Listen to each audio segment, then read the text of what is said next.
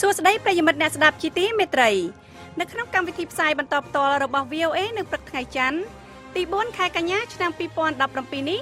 ខ្ញុំស៊ូបចិន្តានិងសហការីនៃក្រុមផ្សាយជាខេមរៈភាសាសូមស្វាគមន៍ប្រិយមិត្តអ្នកស្ដាប់ពីរដ្ឋធានី Washington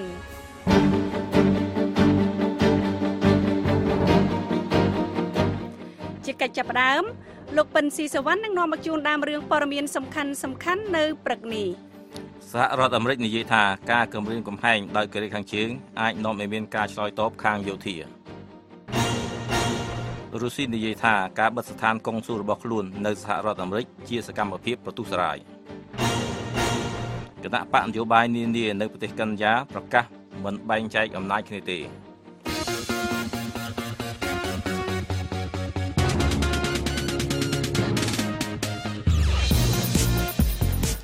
នៅក្នុងការផ្សាយរបស់ VOA នៅវេលាព្រឹកនេះ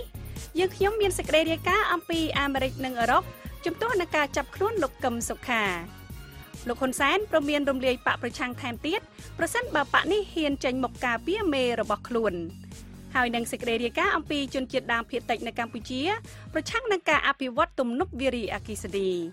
លោកអ្នកនាងនឹងបានស្ដាប់សេចក្តីរាយការណ៍ទាំងនេះក្រោយព័ត៌មានអន្តរជាតិដែលផ្សាយផ្ទាល់ដោយលោកពិនស៊ីសវណ្ណចាសសូមអញ្ជើញលោកសវណ្ណបាទអរគុណអ្នកស្រីពេជ្រចិន្តាលោក James Curtis រដ្ឋមន្ត្រីការពារជាតិសហរដ្ឋអាមេរិកនិយាយថាការគម្រាមកំហែងដោយកូរ៉េខាងជើងចំពោះសហរដ្ឋអាមេរិកឬសម្ព័ន្ធមិត្តនឹងត្រូវប្រឈមនឹងការឆ្លើយតបទ្រង់ទ្រាយធំខាងយោធាប្រកបដោយប្រសិទ្ធភាព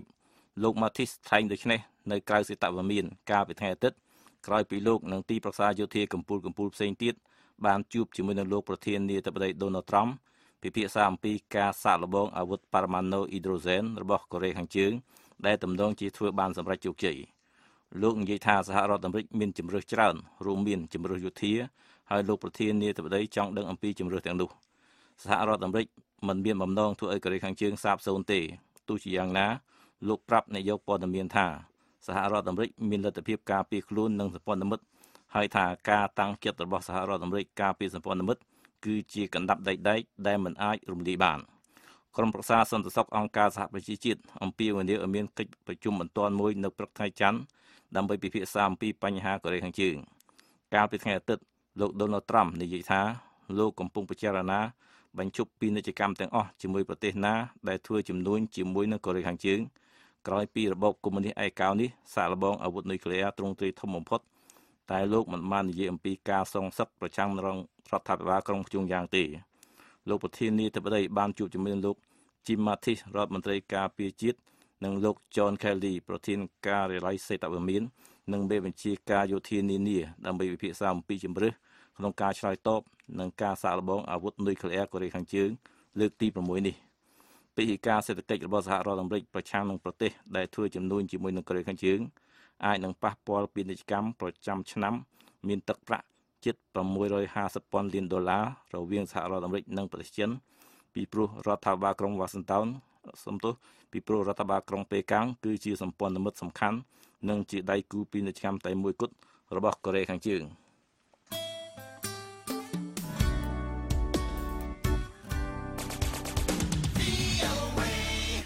រដ្ឋាភិបាលក្រុងមូស្គូបានទាមទារឲ្យរដ្ឋាភិបាលក្រុងវ៉ាស៊ីនតោនពិចារណាឡើងវិញនៅការបញ្ជាបិទស្ថានកុងស៊ុលរុស្ស៊ី3កន្លែងហើយថាការបិទនេះជាអំពើប្រទុសរាយក្រសួងការបរទេសរុស្ស៊ីបានចេញសេចក្តីថ្លែងការណ៍កាលពីថ្ងៃអាទិត្យថាយើងចាត់ទុកថាអ្វីដែលបានកើតមានឡើងគឺជាសកម្មភាពប្រទុសរាយបើកចំហនិងជាការរំលោភច្បាប់អន្តរជាតិដោយរដ្ឋាភិបាលក្រុងវ៉ាស៊ីនតោនយើងអំពាវនាវឲ្យអាជ្ញាធរអាមេរិកមានការគិតគូរហើយបើកស្ថានកុងស៊ុលរុស្ស៊ីឡើងវិញជាបន្ទាន់បើមិនដូច្នោះទេការធ្លាក់ចុះផ្នែកទំនាក់ទំនងការទូតរបស់ប្រទេសទាំងពីរគឺត្រូវបន្ទោសសហរដ្ឋអាមេរិកកាលពីថ្ងៃសៅរ៍ក្រសួងការបរទេសអាមេរិកនិយាយថាខ្លួនបានត្រួតពិនិត្យស្ថានកុងស៊ុល3កន្លែងរបស់រុស្ស៊ីដែលរុស្ស៊ីទុកចោលតាមសំណើរបស់រដ្ឋាភិបាលអាមេរិកក្នុងសារអេឡិចត្រូនិកកាលពីថ្ងៃសៅរ៍មន្ត្រីការបរទេសសហរដ្ឋអាមេរិកនិយាយថាមន្ត្រីអាមេរិកបានពិនិត្យមើលស្ថានកុងស៊ុលទាំងនេះជាមួយនឹងមន្ត្រីរុស្ស៊ីហើយមិនមានការឆែកឆេរដោយសេចក្តីថ្លែងការណ៍របស់ក្រសួងការបរទេសរុស្ស៊ីលើកឡើងនោះទេរដ្ឋាភិបាលវាមានក្រំឡាំងចោទថារដ្ឋាភិបាលក្រុងវ៉ាស៊ីនតោនបើបិទកំញើញហើយថាមន្ត្រី FBI គម្រាមគាស់ទ្វារស្ថានកុងស៊ុលមួយកន្លែង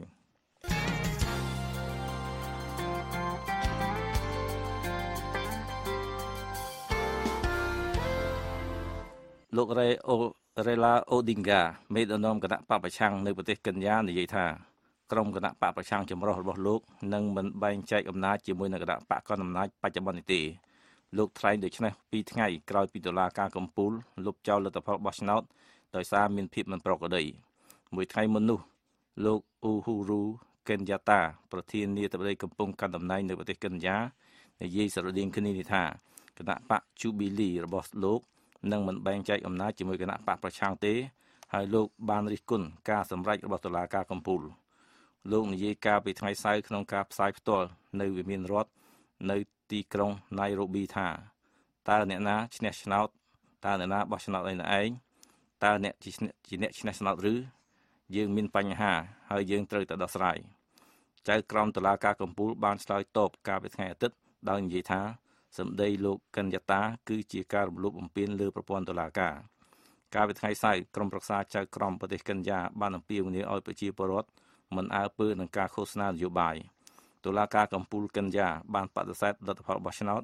ដោយសារមានភាពមិនប្រក្រតីនិងសកម្មភាពខុសច្បាប់របស់គណៈកម្មការរៀបចំការបោះឆ្នោតដែលតុលាការនិយាយថាប៉ះពាល់ដល់លទ្ធិបតេយ្យភាពក្នុងការបោះឆ្នោតរដ្ឋធម្មនុញ្ញប្រទេសកិនយ៉ានិយាយថាការបោះឆ្នោតឡើងវិញត្រូវធ្វើឡើងក្នុងពេល60ថ្ងៃតាំងពីថ្ងៃបោះឆ្នោតមកក្រុមគណៈបកចម្រុះបានចោទថាប្រព័ន្ធកុំព្យូទ័របោះឆ្នោតមានការលួចចូលដែលនាំឲ្យមានការលួចបន្លំសន្លឹកឆ្នោត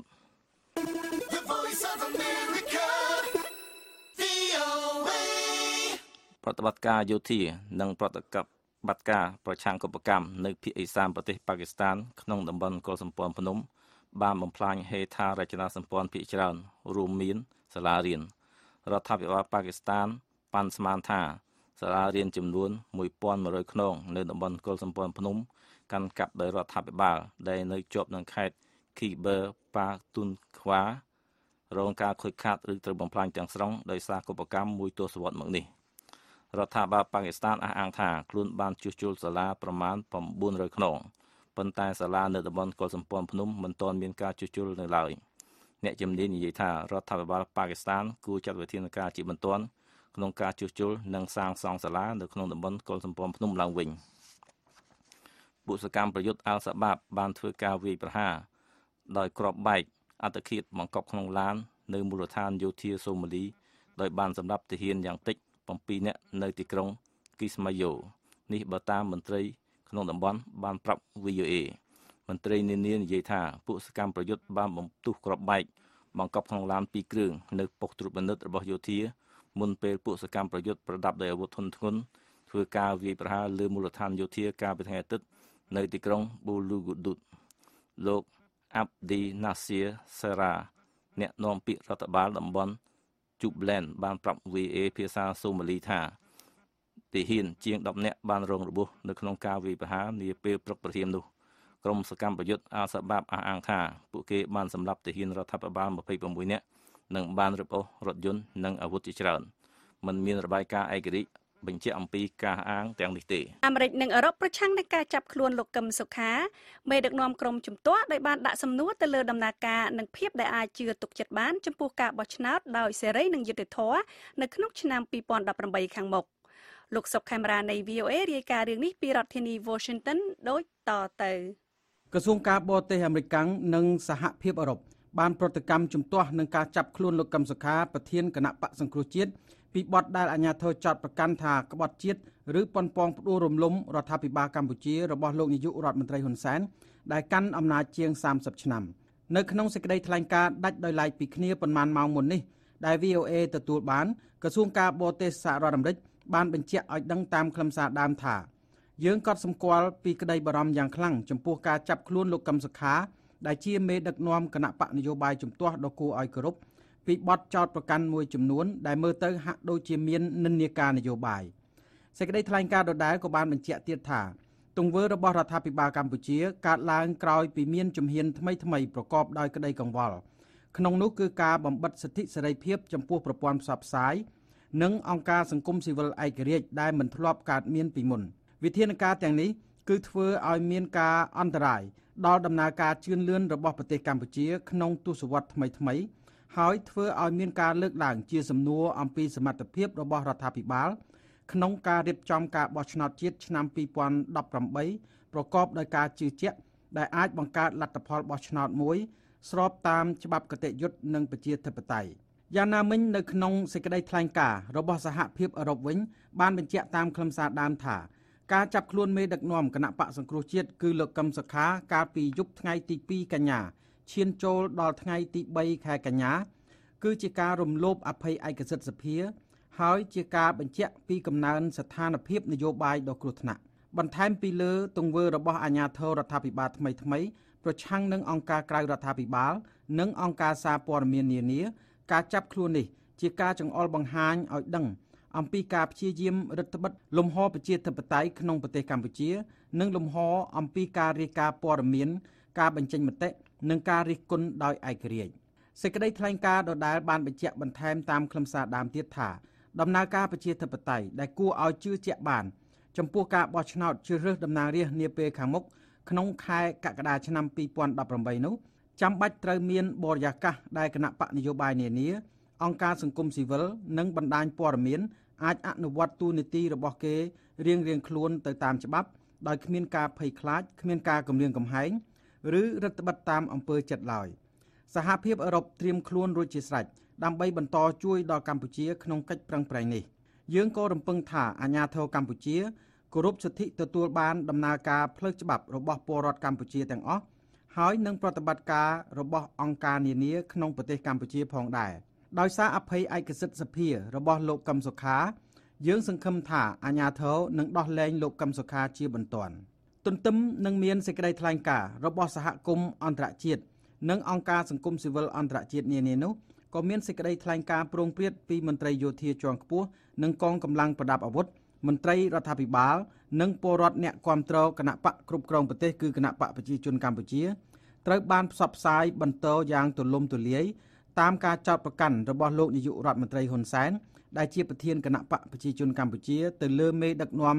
គណៈបកជំទាស់គឺលោកកឹមសុខាផងដែរយោងតាមសេចក្តីប្រកាសព័ត៌មានរបស់រដ្ឋាភិបាលកម្ពុជាដែលចេញផ្សាយភ្លាមៗក្រោយពីការចាប់ខ្លួនលោកកឹមសុខាបានឲ្យដឹងថាវីដេអូឃ្លីបខ្លីមួយដែលចែកចាយតាមបណ្ដាញសង្គមនិងភស្តុតាងប្រមូលបានដោយសមត្ថកិច្ចបានបញ្ជាក់ថាលោកកឹមសុខាបានរៀបចំផែនការសម្ងាត់ខុបខិតគ្នាជាមួយបកពួកបរទេសដែលនេះគឺជាអំពើចារកម្មក្បត់ជាតិតាមបញ្ញត្តិច្បាប់443នៃក្រមព្រហ្មទណ្ឌសេចក្តីថ្លែងការណ៍របស់រដ្ឋាភិបាលកម្ពុជាដដែលអំពាវនាវឲ្យមានការស្ងៀមស្ងាត់និងទុកករណីនេះជូនតុលាការកម្ពុជាដើម្បីបន្តនីតិវិធីរបស់ខ្លួនក៏ប៉ុន្តែនៅក្នុងសេចក្តីថ្លែងការណ៍របស់ក្រុមប្រឹក្សាឃ្លាំមើលកម្ពុជាដែលដឹកនាំដោយលោកម៉ែនណាតជាប្រធាននៅក្នុងប្រទេសន័រវេបានថ្កោលទោសចំពោះការចាប់ខ្លួនលោកកឹមសុខាថាផ្ទុយនឹងរដ្ឋធម្មនុញ្ញនិងច្បាប់ហើយបានអំពាវនាវដល់រដ្ឋាភិបាលលោកនាយករដ្ឋមន្ត្រីហ៊ុនសែនឲ្យដោះលែងលោកកឹមសុខាជាបន្ទាន់និងដោយគ្មានលក្ខខណ្ឌដើម្បីធានាប្រក្រតីភាពឡើងវិញនៅរបបប្រជាធិបតេយ្យសេរីពហុបកផ្ដល់ឱកាសនិងផ្ដល់សិទ្ធិសេរីភាពស្មើគ្នាឲ្យគណៈបកប្រឆាំងចូលរួមប្រកួតប្រជែងនៅក្នុងការបោះឆ្នោតជាតិនាពេលខាងមុខដោយសេរីយុត្តិធម៌អាចទទួលយកបានយើងយល់ឃើញថាបើសិនជារដ្ឋាភិបាលមិនអនុវត្តដោយជម្រាបជូនខាងដើមនេះទេមានន័យថារដ្ឋាភិបាលហ្នឹងគឺធ្វើរដ្ឋបហារដ្ឋធម្មនុញ្ញហើយដែលយើងឃើញថាជាការក្តោបផ្ដាប់អំណាចមួយឈានទៅរកការដឹកនាំបែបផ្ដាច់ការហើយដែលប្រជាពលរដ្ឋកម្ពុជាយើងនេះមិនអាចទទួលយកបានទេលោកម៉ែនណាតបានបន្តទៀតថារដ្ឋាភិបាលកម្ពុជាបានធ្វើផ្ទុយពីកិច្ចព្រមព្រៀងទីក្រុងប៉ារីសនិងកិច្ចព្រមព្រៀងរបស់អង្គការសហប្រជាជាតិចំពោះការគោរពសិទ្ធិមនុស្សនិងការអនុវត្តលទ្ធិប្រជាធិបតេយ្យប្រទេសកម្ពុជានឹងរៀបចំការបោះឆ្នោតជាតិនៅឆ្នាំ2018ខាងមុខដែលគណៈបកជំទាស់ត្រូវគេដឹងថាកំពុងកើនឡើងសម្លេងប្រកិតនឹងគណៈបកប្រជាជនកម្ពុជារបស់លោកនាយករដ្ឋមន្ត្រីហ៊ុនសែនជាពិសេសការបោះឆ្នោតជ្រើសរើសក្រុមប្រឹក្សាឃុំសង្កាត់ឆ្នាំ2017កន្លងទៅរាយការណ៍ពីរដ្ឋធានី Washington ខ្ញុំសុកខេមរា VOA ប្រមុខដឹកនាំរដ្ឋាភិបាលកម្ពុជាបានថ្លែងសារព្រមានធ្ងន់ធ្ងរអំពីលទ្ធភាពនៃការរំលាយចោលគណៈបកនយោបាយដែលហ៊ានចេញមុខការពីមេដឹកនាំរបស់ខ្លួនដែលត្រូវបានចាប់ខ្លួនក្រោមបទចោទប្រកាន់ថាបានប្រព្រឹត្តអំពើក្បត់ជាតិលោកសាយម៉ូនីនៃ VOA រាយការណ៍ផ្ទាល់អំពីរឿងនេះពីរដ្ឋធានី Washington លោកម៉ូនីសូមអញ្ជើញចា៎បាទសូមអរគុណអ្នកស្រីពេជ្រចិន្តាបាទលោកនាយករដ្ឋមន្ត្រីហ៊ុនសែនបានព្រមានខ្លាំងកាលពីថ្ងៃអាទិត្យ ថាគណៈបកសង្គ្រោះជាតិអាចប្រឈមមុខនឹងការរំលាយចោលប្រសិនបើគណៈបកនេះចេញមុខមកការពារប្រធានរបស់ខ្លួនដែលត្រូវបានអាជ្ញាធរចាប់ខ្លួននោះការថ្លែងព្រមានរបស់លោកហ៊ុនសែនបែបនេះធ្វើឡើងនៅពេលដែលលោកជួបសំណេះសំណាលជាមួយកម្មការនីរោងចក្រកាត់ដេរជាច្រើនពាន់នាក់នៅមជ្ឈមណ្ឌលកោះពេជ្រតែប៉ុន្មានម៉ោងប៉ុណ្ណោះក្រោយពីមេដឹកនាំបកប្រឆាំងគឺលោកកឹមសុខាត្រូវបានចាប់ខ្លួននៅគេហដ្ឋានរបស់លោកក្នុងក្រុងភ្នំពេញកាលពីរំលងអាធ្រាត្រថ្ងៃទី2ឈានចូលថ្ងៃទី3ខែកញ្ញានេះបើសិនជាបកចេញមុខមកការពារបុគ្គលធ្វើខុសច្បាប់បកក៏ប្រឈមមុខជាមួយនឹងការត្រូវរំលាយចោលដែររដ្ឋាភិបាលកម្ពុជាបានលើកឡើងថាការចាប់ខ្លួនលោកកឹមសុខាទាំងរំលងអាធ្រាត្រនេះគឺអនុលោមតាមក្រមនីតិវិធីព្រហ្មទណ្ឌរបស់កម្ពុជាដោយសារអាជ្ញាធរបានរកឃើញភស្តុតាងនៃបទល្មើសជាក់ស្ដែងអំពីអ្វីមួយដែលអាជ្ញាធរហៅថាជាផែនការសម្ងាត់នៃការខុបខិតគ្នារវាងលោកកឹមសុខានិងបកពួកជាមួយបរទេសរដ្ឋាភិបាលបានភ្ជាប់คลิปវីដេអូមួយដែលបង្ហាញលោកកឹមសុខាបានថ្លែងទៅកាន់អ្នកគាំទ្ររបស់លោកនៅក្នុងប្រទេសអូស្ត្រាលីអំពីយុទ្ធសាស្ត្ររបស់គណៈបកប្រឆាំងក្នុងការដណ្ដើមជ័យជំនះពីគណៈបកកាន់អំណាចនៅក្នុងការបោះឆ្នោតប៉ុន្តែលោកហ៊ុនសែនដែលកាន់អំណាចជាង30ឆ្នាំមកហើយនោះបានចាត់ទុកការថ្លែងសារនយោបាយនិងទង្វើរបស់លោកកឹមសុខានោះថាជាអំពើក្បត់ជាតិដោយមានបរទេសជួយនៅពីក្រោយកុំថាប្រទេសនេះប្រែកការអត់ទេរដ្ឋអធិបតេយ្យមួយមិនអាចឲ្យបរទេសមកធ្វើរបៀបនេះទេនេះជាអំពើក្បត់ជាតិលក់ផលប្រយោជន៍ជាតិឲ្យបរទេសគ្រាន់តែដើម្បីផ្ដួលរំលំនិងឡើងកាន់អំណាចខ្លួនឯង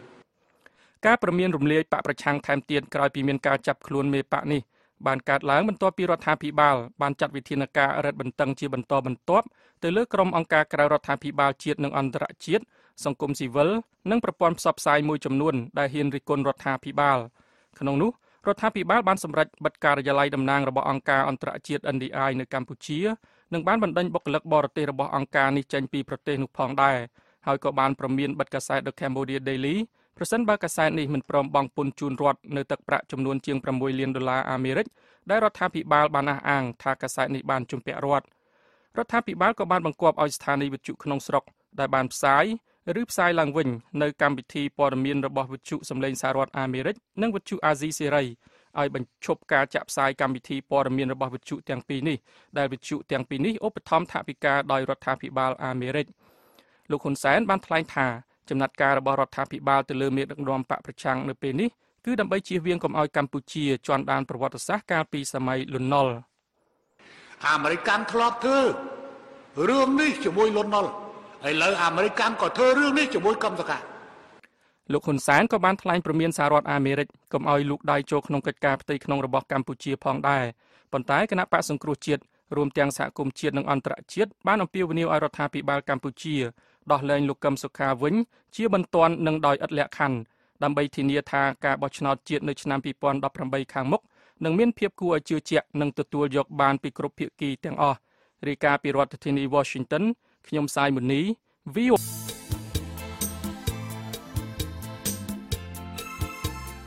អស់លោកអ្នកនាងជាទីមេត្រីនៅក្នុងការផ្សាយរបស់ VOA នៅរាត្រីនេះពីម៉ោង 8:30 នាទីដល់ម៉ោង 9:30 នាទី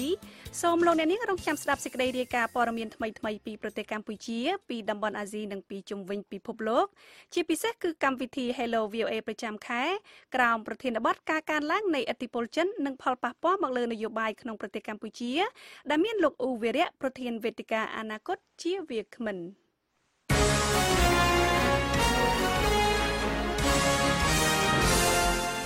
តទៅទៀតនេះលោកពិនស៊ីសវណ្ណនឹងជួនព័ត៌មានអន្តរជាតិសង្ខេបបញ្ចប់ចាសសូមអញ្ជើញលោកសវណ្ណបាទអរគុណបញ្ញាតាលោកដូណាល់ត្រាំប្រធានាធិបតីសហរដ្ឋអាមេរិកថ្កោលទោសកូរ៉េខាងជើងកាលពីថ្ងៃអាទិត្យចំពោះការសាកល្បងអាវុធនុយក្លេអ៊ែរធំបំផុតលោកប្រធានាធិបតីថ្លែងថាកូរ៉េខាងជើងជាប្រទេសខិលខូចហើយធ្វើសកម្មភាពនិងប្រើពាក្យសម្ដីបន្ទុះសារាយនិងគ្រោះថ្នាក់សម្រាប់សហរដ្ឋអាមេរិកក្នុងអត្ថាធិប្បាយតាម Twitter លោកប្រធានាធិបតីនិយាយថាមេដឹកនាំកូរ៉េខាងជើងធ្វើឲ្យប្រទេសចិនអាម៉ាស់ខ្លាំងព្រោះប្រទេសចិនបានព្យាយាមជួយប៉ុន្តែបានជោគជ័យតិចតួចប៉ុណ្ណោះលោកត្រាំបានបន្ទោសប្រទេសកូរ៉េខាងត្បូងដែលជាសម្ព័ន្ធមិត្តសហរដ្ឋអាមេរិកដោយលើកឡើងថារដ្ឋាភិបាលក្រុងសេអ៊ូលប្រឈមនឹងអ្វីដែលលោកបានប្រមានជាមុនរួចហើយថានិយាយស្រួលជាមួយនឹងកូរ៉េខាងជើងមិនបានផលល្អទេក្រៅពីអ្វីដែលគេចង់បានគេស្ដាប់មិនចូលទេសេតវិមាននិយាយថាលោកត្រាំនិងក្រុមប្រឹក្សាសន្តិសុខជាតិរបស់លោក កំពុងពិភាក្សាគ្នាអំពីបញ្ហានេះកាលពីថ្ងៃអាទិត្យលោកបានចាក់ចេញពីវិហារនៅរដ្ឋធានី Washington ហើយលោកត្រុំបាននិយាយថាចាំមើលសិនលោកថ្លែងដូច្នេះនៅពេលអ្នកកាសែតសួរលោកថាតើលោកនឹងវាយប្រហារកូរ៉េខាងជើងឬយ៉ាងណាលោក Steve Mnuchin រដ្ឋមន្ត្រីរដ្ឋាភិបាលបានប្រាប់បណ្ដាញទូរទស្សន៍ Fox News ថាវិធានការទណ្ឌកម្មសេដ្ឋកិច្ចថ្មីប្រឆាំងកូរ៉េខាងជើងកំពុងត្រូវបានពិចារណា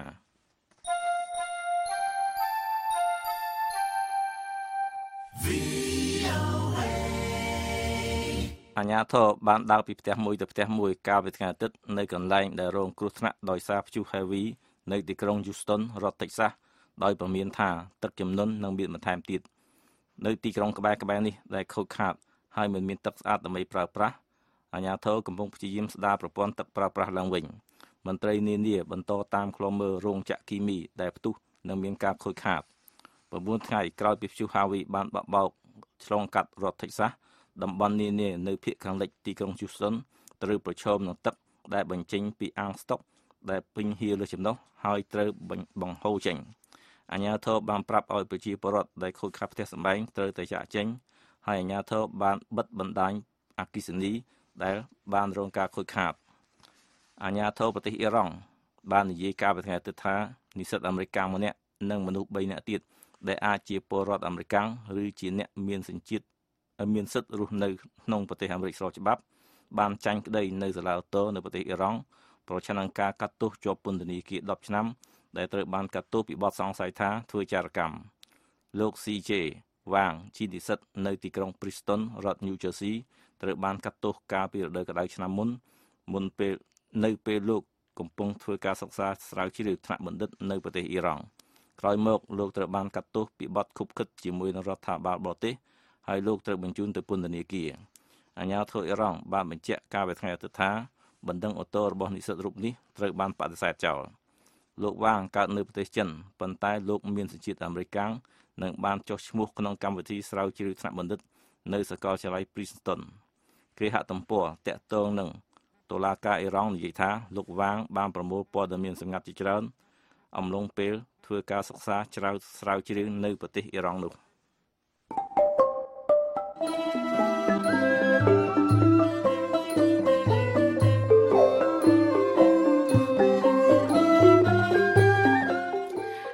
ផ្សាយរបស់ VOA នៅវេលាព្រឹកនេះចប់តែត្រឹមនេះ